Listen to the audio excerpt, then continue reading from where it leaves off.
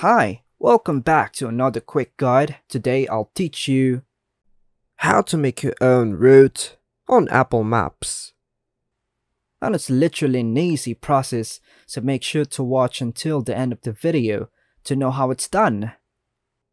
In the Maps app, I'll immediately chart a driving route to IKEA. Similar to before, I'll search for the destination and tap on the directions button to obtain the route. As usual, it presents me with various options and the estimated time for each. However, there's now an additional feature, the Add Stop button below. I'll tap on that and decide to make a detour to S&R. After searching for it, S&R is added to the list of destinations and my route, bringing the total to 4. The starting point is Okada, Manila, and the map displays an approximate travel time of just a minute. Maps is actively creating the route, considering the added destinations.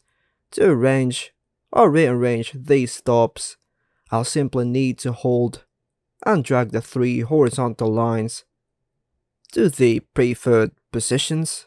When I make adjustments, I notice a more efficient and faster route. Once satisfied with the arrangement, I can tap on Go to start the journey as usual. During the route, I have the flexibility to change or end it. If I decide to remove a specific stop, I can simply tap the minus icon, simply eliminating that particular destination. This sums up the process of creating a personalized route on Apple Maps. And that's all for now, folks. Hope you like and subscribe. Thank you.